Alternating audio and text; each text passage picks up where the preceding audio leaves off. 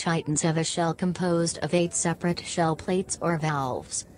These plates overlap slightly at the front and back edges, and yet articulate well with one another.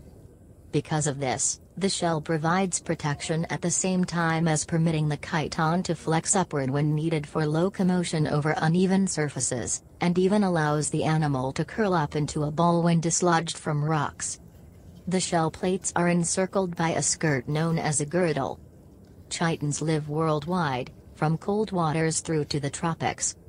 They live on hard surfaces, such as on or under rocks, or in rock crevices. Some species live quite high in the intertidal zone and are exposed to the air and light for long periods.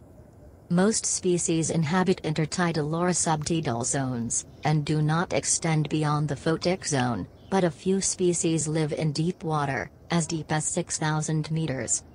Chitons are exclusively and fully marine. This is in contrast to the bivalves, which were able to adapt to brackish water and fresh water, and the gastropods, which were able to make successful transitions to freshwater and terrestrial environments. Chitons are eaten in several parts of the world. This includes islands in the Caribbean, such as Trinidad, Tobago, the Bahamas, Saint Martin, Aruba, Bonaire, Anguilla, and Barbados, as well as in Bermuda. They are also eaten in certain parts of the Philippines, where it is called cabutifra, and chiton in Australia. To view more such rare videos, please like, share and subscribe to channel Nature at the Best.